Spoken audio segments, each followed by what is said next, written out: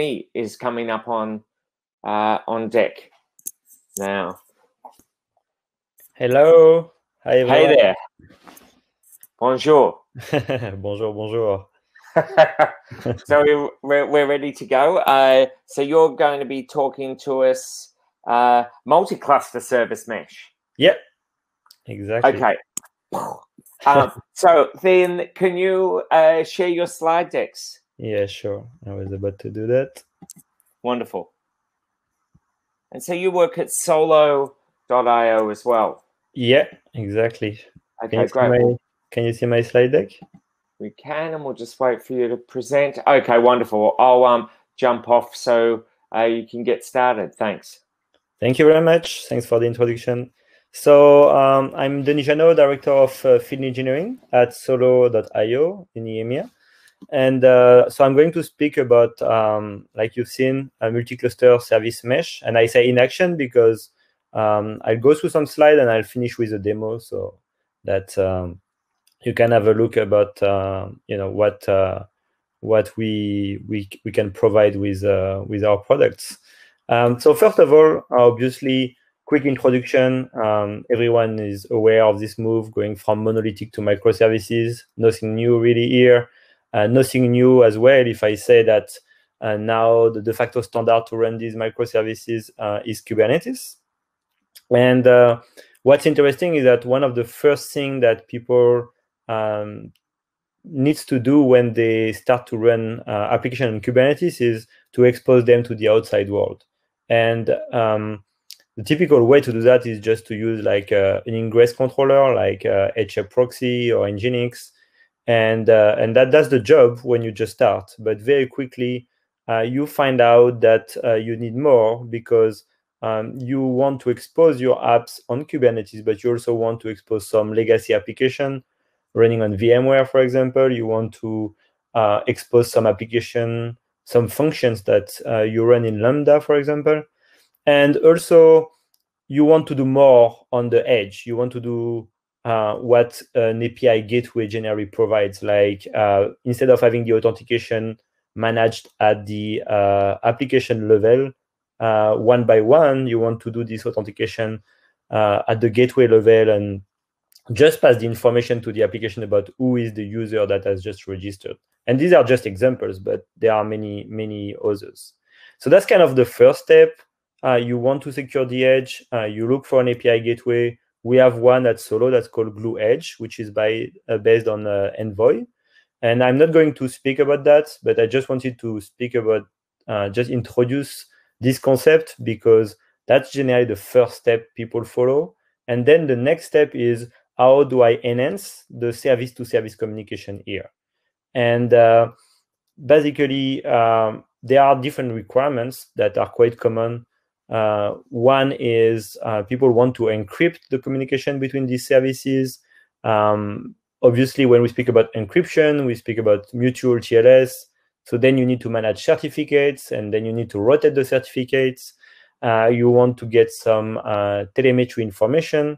So these are the things that people are looking for when it comes to service-to-service communications. And one way you can do that, and it has been done in the past by many people, is using an API gateway for that as well. So that all the traffic goes through this API gateway and you get some telemetry information and some additional capabilities. But it doesn't solve the problem for encryption that you still need to do at the application level. And it's not really scalable. Obviously, when you start to have more and more services running, then that becomes clearly a bottleneck. So that's why we've seen another approach emerging with adding like a proxy on each pod. And you probably recognize the Envoy logo here. And it's not a hazard, and I'll speak about that in the next slide. But basically, the idea is that you get a proxy on in each pod, and all the communications are going through the proxy. So that instead of having to manage the encryption at the application level, you can now delegate that to this proxy. And you can also, because everything goes through the proxy, you can get some nice telemetry information. you can enforce some policies. And everything you do, basically, you configure that in a control plane. And the pods where you run your proxy is your data plane. So in the control plane, you specify, I want to encrypt communication between these services. I want this service to be able to talk to this one, but not to this one. So you create all these policies and rules in the control plane, and then they are enforced by the data plane. And you can see as well here that I put like a small, VMware icon. It's because that what's really also happening now is that the service mesh technologies have started by focusing on the new apps running on Kubernetes, but they now extend outside of the mesh or outside of the Kubernetes cluster. So basically, the VMs or bare metal server can become part of the mesh by just having a proxy deployed there. So why Envoy when you see all these Envoy icons? First of all, Envoy is managed by a neutral foundation, which is the CNCF, the same one that manages Kubernetes. It's really providing high performance, proven at scale by many companies, and it has been developed in a way to be very simple to extend it by adding what we call filters. And it has been really created with this idea of being driven by an API, which is really perfect if you think about the service mesh, because you have this control plane that send API requests, API calls to the data plane so that they get their configuration and so on. So it's perfect fit with Envoy. And what we see is that when people start to adopt service mesh, the next thing they want to do is to allow cross-cluster communications. So if you look at Istio, and we will focus on Istio in this talk, which is clearly the most popular service mesh out there, you can do these things. You can have cross-cluster communication, but it's not easy. You have to do a few things. First of all, you need to federate the identity, because by default, when you have just one cluster, you want this service to be able to communicate with this service with MTLS. So they both have certificates that they can validate.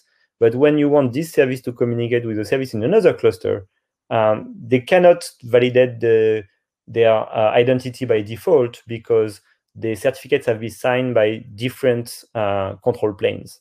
So you need to federate the identity. And that's one thing you can do manually, obviously, but we'll show you a way that is easier. And then you also need to configure create a lot of different objects to allow this communication to happen. So the idea is that I'll show you how we simplified everything at Solo.io with this glue mesh product. And I'm also going to do a demo. So first of all, before I jump in the demo, I want to speak about this environment that I built. So there are three Kubernetes clusters. One that we can consider as like the management plane, which is where I have glue mesh running. And then I have two clusters where I have Istio running. And as you can see, I deployed the demo application from Istio that's called Bookinfo. If you are familiar with Istio, you probably know it, because all the examples that you find in the websites are based on this application. And the way this application works is that when you go to the main page, that's called the product page, it's kind of a front end that calls some backend services, like the review service, the detail service, and the review service itself called the rating service. And what you can see is that in the two clusters, I deployed the application, but it's only on the second cluster that I have the version 3 of the review. And you'll see when I will jump on the demo and I'll show you the main page. Basically, the difference between the versions is that V1, you will have no stars. V2, you have black stars. And V3, you have some kind of red stars. And What we want to allow here is that we want to allow the product page service to send some requests to the review service locally, but some of the requests to the review service on the other side to be able to serve the v3. And if I want to do that without glue mesh, then I need to federate the identity, like I said before, so that they have like a common root cert. If I have glue mesh, I can just create what we call a virtual mesh, and it just federates the identity automatically. And then if I want to define these policies to have this communication happening the way I described them before, then in Istio, I will need to create multiple objects. Like one that's a virtual service where I would describe I want 75% of my requests to go to this host name that is like a remote host name, and 15% on the local cluster, but on V1, and 10% on V2. Then I would have to create like destination rules so that I define the subset which correspond to each version that I want to use. Then I need like to create a service entry so that I tell the local Istio cluster how to reach the remote service, because Istio is really like is coming with a control plane that manage the local mesh, but it doesn't know, is not aware of what's running in the other Istio clusters. In 1.8, it has changed a little bit. There is like an endpoint discovery service that can make it a little bit easier, but still you need to configure multiple objects when you want this multi-cluster communication to happen. And it's only on the first cluster here. On the second cluster, I have other objects I also need to create, and that's only for this communication to happen. So imagine if you want to scale that, and if you need that to happen with multiple other services, that becomes quickly very difficult to manage. With glue mesh, basically, we have global object, because glue mesh is really like a management plane for multiple Istio deployments.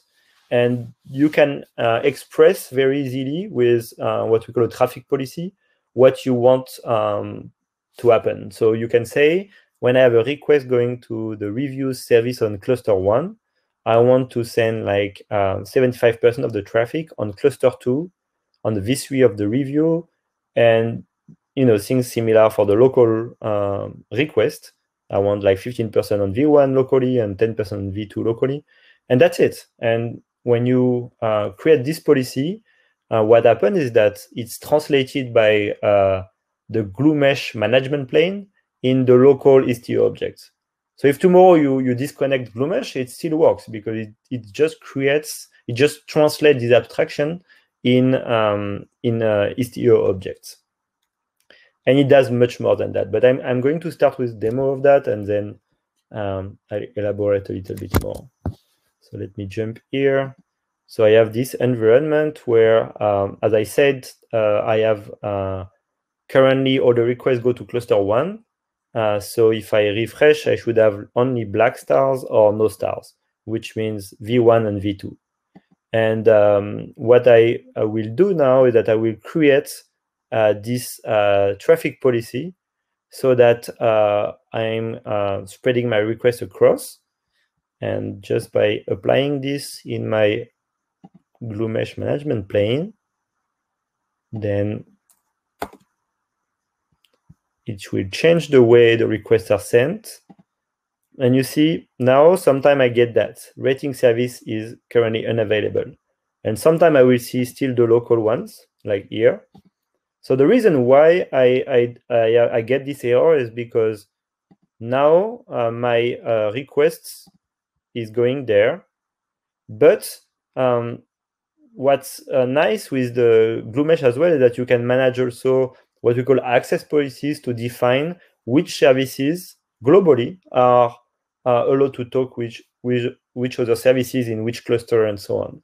So here I made this communication possible, but the review service here is not allowed to talk to the rating service. So what I need is to update my access policy. And you see an access policy is another abstraction, but for the security side of it. And here, the current one just has this one. So I say I allow the review service on cluster 1 to talk to this one, the rating service, but I don't allow the cluster 2 or the reviews on cluster 2. So what I'm doing now is just like applying this access policy, and if I refresh here, I see my red star. So I see that now it's happening and it's allowed. And the other thing that is quite nice is that we did a demo here with splitting the traffic, but we can also manage that with failover. So we could have configured a traffic policy and a failover policy so that when this becomes unavailable, I want to go to the other side, but otherwise I just want to go locally. So you get like more granularity. And so this is like GlueMesh is open source, and we are just launching an enterprise version that provides additional capabilities on top of what I have just shown you. One of it is that it comes with a nice UI where you can see how everything has been configured. So here I can see I have my virtual mesh with my 2 Istio clusters. I can see that I have enabled global access policy, which means by default, the services are not allowed to communicate together. I have to create the access policies to define what I want to allow. And then you can see the policies like the one I created here with this traffic split with the different clusters. I can also, if I look at the access policies, I can see what are the current workloads running that are impacted by this policy. So that's also very useful because that allows you to make sure that you didn't make a mistake. You know, you apply policies and then you want to know what is currently impacted by it. What we have in the enterprise version is the integration with WebAssembly. I'm not going to speak about it now because we don't have time, but it's really become very a very nice trend to be able to create your own filters with WebAssembly. And we support that in GlueMesh. You can define policy to determine where you want to apply which filters and so on.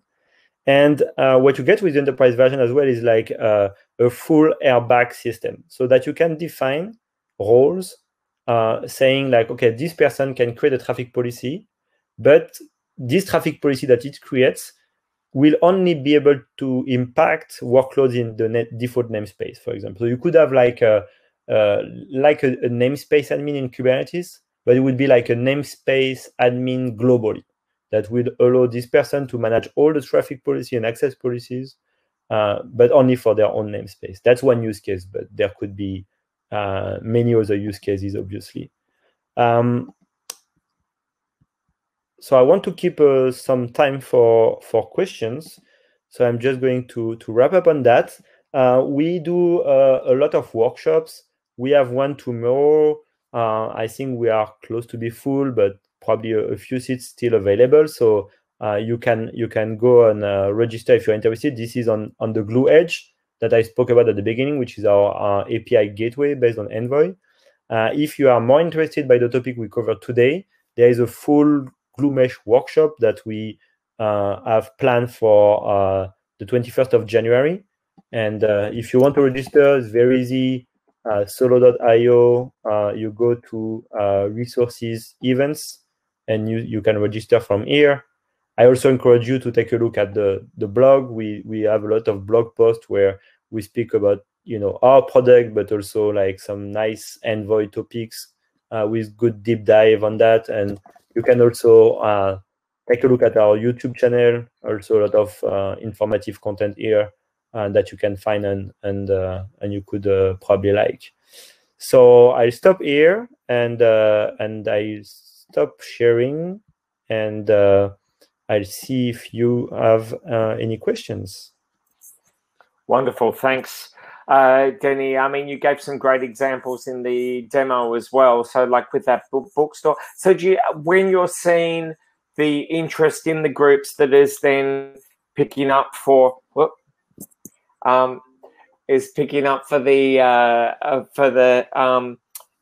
for using the service mesh, is it for those sorts of distributed applications at scale? So if you've got if you're building an application and you want it to be available in multiple areas around the world, is that the sort of use case you're seeing? You said that one of your events next week is filling up, for example, or tomorrow is filling up. So is that the sort of thing that people are jumping in on now? Where are you seeing the traction?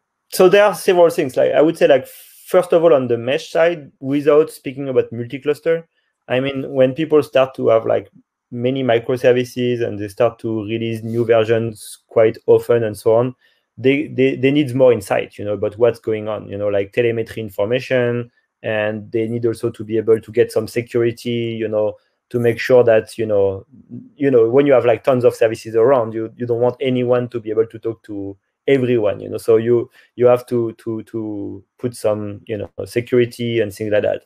And service mesh is really well designed for that. And then another trend, which is more on the multi-cluster side, is we see a lot of people who wants to go hybrid, right? Either you have like Kubernetes on premise and Kubernetes in the cloud, or Kubernetes in multiple clouds, or multiple Kubernetes clusters, like many things like that. And then the question is, how do I allow services on these different environments to communicate together? And with the service mesh, you can do that, and you can do that in a secure way. But it's not easy. And the idea of Glue Mesh is to make it easy. It's like, in Kubernetes, for example, Kubernetes is very nice, right? You have multiple Kubernetes clusters, but then very quickly you realize, oh, I need a management plane for it. And you can look at many solutions like, I don't know, like Rancher or like, Entos or whatever, you have a management plane for it. And for the mesh is the same, like Istio becomes very popular. Everyone is starting to use it, but it's designed mostly for one cluster, It has some capability to do multi-cluster things, but the management is still one by one, So what you need, a management plane for it. And you don't have any today. That's why we created Glue Mesh. Right. And then, so, I mean, it's fantastic to be thinking ahead as far as, like it's not, well, I think one of the sort of underlying themes over today has been, it's not so much about trying to reduce complexity, it's about managing complexity. Like technology is speeding up, so we don't have that luxury of like just pick one vendor and one platform and just build everything on that anymore. That's not how we do things anymore. It's much more this hybrid model. When people are using your Glue Mesh or mesh services for service mesh for because they've got hybrid cloud, are they choosing hybrid cloud to avoid vendor lock-in, or are they choosing hybrid cloud because they've got on-premise and cloud stuff, or because they're wanting to optimize costs? What are the drivers for that level of complexity? There are many drivers, but I would say that they started, some teams started in the cloud, and some people were on premise, and then they realized that they need to communicate together, and they have this heterogeneous, environment, and then they find out that the mesh can solve this issue, but then the mesh is even itself is not easy, and there is no real solution in the market that make that easier before. That's why we created that. And I didn't mention it, but in Glue Mesh Enterprise, we also come with a full Istio support. So that means that we also help people to deploy their different Istio environment, and we provide support for them. So, it's like an end-to-end solution. So basically, it's like choose your Kubernetes cluster, whichever you want, wherever you want, and then we help you to put this mesh layer on top of it and to manage it. Wonderful. Great. That's fantastic. Thanks. I'll invite you to leave the stage now. Great to hear you, Denis. Thank you very much. It was a pleasure. Thank you. Bye-bye. And I see Denis' colleague Miguel has put up some links in the group chat. We've got Irakli, I think, joined.